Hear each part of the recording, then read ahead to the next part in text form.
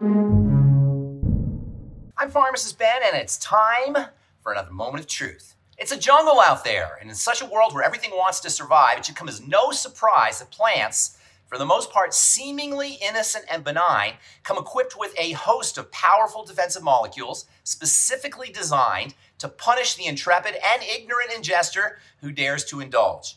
These botanical chemical weapons are proteins called lectins, and they can wreak havoc on human and animal bodies, interacting with cells, causing them to clump and disrupting their functionality. The end result can be all manner of symptoms, including constipation, diarrhea, bloating and cramping, autoimmunity, inflammation, brain fog, as well as PMS and other menstrual issues. Lectins are also anti-nutrients, and they can block intestinal absorption of calcium, zinc, and iron, among other nutritional molecules. Pretty much all produce contains lectins, although grains, beans, nuts, dairy, and eggs are notorious culprits. Nightshade veggies like tomatoes, potatoes, and peppers are also sources of lectins.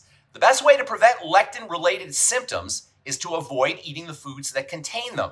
Steaming, boiling, and cooking can destroy lectins, so can soaking and fermenting, particularly the ones in beans and grains. Slimy substances in seaweeds like red algae and kelp, as well as okra fruit and slippery elm, can protect against the problematic proteins.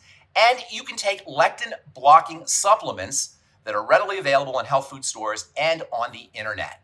That's today's moment of truth. Have a beautiful day. We'll talk to y'all later. Bye for now.